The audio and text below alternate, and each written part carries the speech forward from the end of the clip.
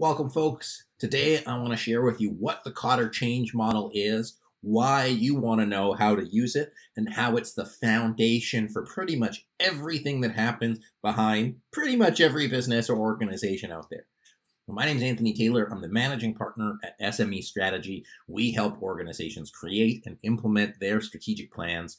And at the heart of that is really being able to motivate people, help them work their best, and help them move forward to create a new reality for their business, for their organizations, or for themselves. And so I've seen a couple different change models out there. My personal favorite is the Kotter change model. It speaks in simple English. It's really easy to understand. It goes in simple steps, and you're probably doing many of these things already. But I think after watching this video, if you're able to incorporate the entire model in sequence, in order, you're going to get much better results in your transformation and your leadership efforts. So let's get into the Kotter change model, what it is, how to use it, and why it's important. So I'm going to walk you through each of the steps of the model, and we're going to start at the start. Number one, create urgency. Anything that you want to create, it needs to be urgent enough to do. The benefit of the future needs to be greater than the pain of change. So if it's not urgent, if there isn't a reason to do it right now, then why should you do it? So as an organization or as a leader, you need to either manufacture urgency or highlight the urgency of any change initiative. We just went through COVID and everybody had to work remote. We might have been talking about working remote for a really long time. It wasn't until there was a great enough urgency to make that change move forward. If your doctor tells you you can't eat chocolate ever again, or you're going to die, you're going to stop eating chocolate because there's a significant urgency around it. So how can you create urgency with your team in order for them to really understand why we need to do this, why we need to do this now, regardless of what this is? Number two is develop or build a guiding coalition.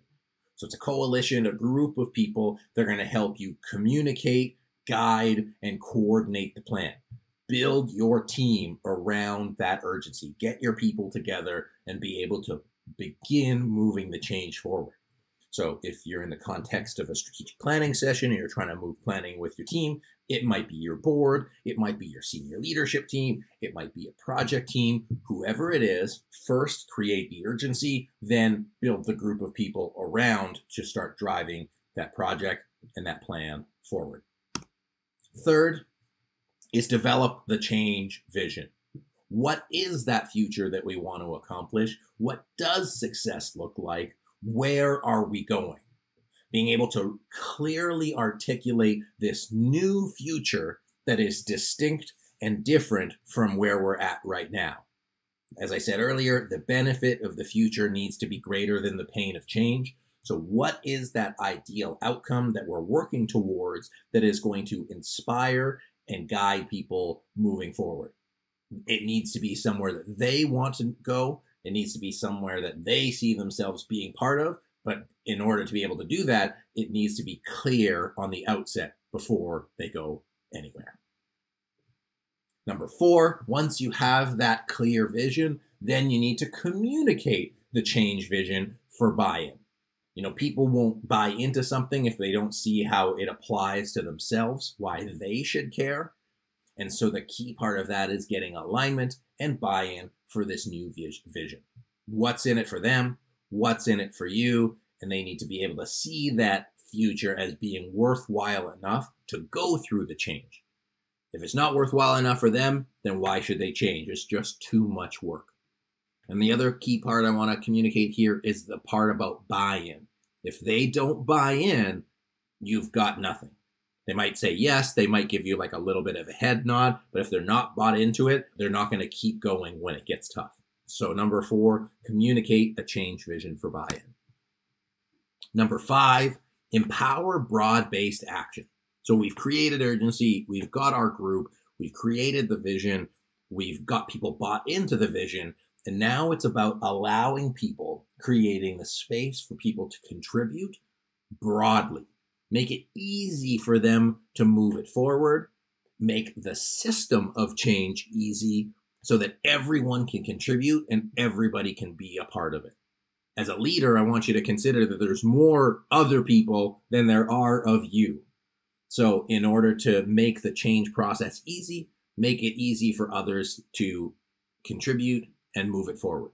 So remove silos, remove processes that don't need to be there, allow people to contribute, give them the space to make decisions and take ownership of it. Once they take ownership of it, then it makes it a lot easier to drive forward as a leader. Number 6, generate short-term wins. You know, if we wait for 10 or 15 years before we see the fruits of our labor, you know, it's not going to sustain the momentum that we need. So long-term change starts with short-term wins, you know, baby steps, so to speak. What I like to say, the best way to eat a dinosaur is one bite at a time. So share your small wins early and often, you know, rally your team around those wins and really make sure that there's constant progress being made so people can see that it's moving forward. If you think of inertia, something standing still is one of the greatest forces on earth. In order to move something that has been standing still for such a long time, it takes a lot of energy. So that energy is going to be generated through short-term wins. Number 7, don't let up. So you've got your team, you've got everybody moving forward. You see this vision, they're bought in, they're engaged, they're moving forward. Keep going. You know, keep going, keep building, keep getting bigger wins. You know, don't stop until the future has been accomplished. You know, keep building structures, keep building processes, especially for strategic plans. That's why you hear a lot of strategic plans that end up as shelf plans. There's been a lot of excitement for the first couple months, and then it dies down because something else sort of took its place. Or if you've ever been to a motivational speaker, you might have been motivated for a couple days, and then you lose steam after that because you forgot about it. So a successful change effort, especially those that are multi-year projects, take a lot of energy just to continue the momentum. So what can you do as part of your planning process, as part of your leadership, as part of your communication to support moving this plan forward? So how do you do that? Really, you need to incorporate change into the culture. That change isn't a one-time activity. It's that really is a process, is a way that we do things. You know, connect the success to behaviors. James Clear, who wrote the Atomic Habits, you know, really talks about ingraining them in habit stacking. You know, if you can add actions to both positive and or negative things, that you will continue or more likely to enforce that behavior over time. So how can you develop habits, not just actions, into your processes to support moving the organization forward? You know, that is going to support the change much longer than you having to remind people every day. You know, what can you put in place to incorporate change into the culture so that you have a culture of change, not just a project that you're trying to move forward? So, in summary, the 8 steps from Kotter. Number 1, create urgency. Why do this? Why do this now? Number 2, build a guiding coalition. Who are the people behind your team that are going to move this forward? Number 3, develop a change vision. What is that place you're trying to get to? Why is it important? Number 4, communicate the change vision for buy-in. Allow people to see what that future is and get them engaged. Number 4, empower broad-based action. Allow them to contribute to that new future and how to move that forward.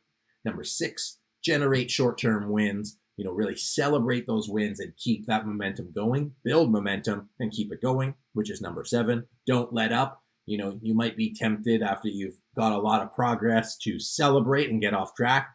No, it's really the time to double down and to keep moving forward. And number 8, incorporating the change into the culture, make it part of your organizational DNA to be able to move these things forward.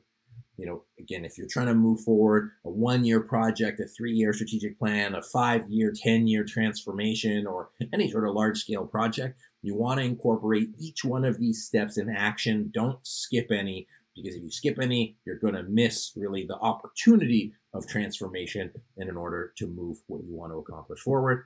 And you need something big enough to move it forward. So if you have a big program that you want to move forward, a big change or a big transformation that you're trying to accomplish, get a great partner to help you. One of the reasons you might want to have a partner is you're going to get your project done sooner, you're going to get the benefits faster, and it's going to be easier. Plus, you're going to be able to expand your ability to create the change and expand your ability as a team, as an organization, to accomplish even greater things. So to do that, be sure to click the link to schedule a no obligation consultation. By the way, just so you know, that was the Kotter change model in action right there. So I'll let you replay the video. You can see how I use the Kotter change model for that. But really, if you're looking for somebody to support you in moving that big transformation forward, be sure to reach out to us so we can share with you our process for leading change, our strategic planning process, and really see if we're a great fit to be a partner as you move forward this change so you don't have to do it all by yourself.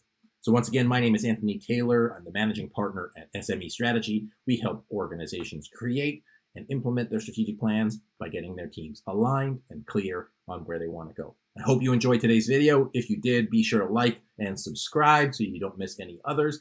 And if you have any other feedback on how you've used the Kotter change model successfully, I'd love to hear it in the comments below. So thanks so much for watching, everyone, and we'll see you next time.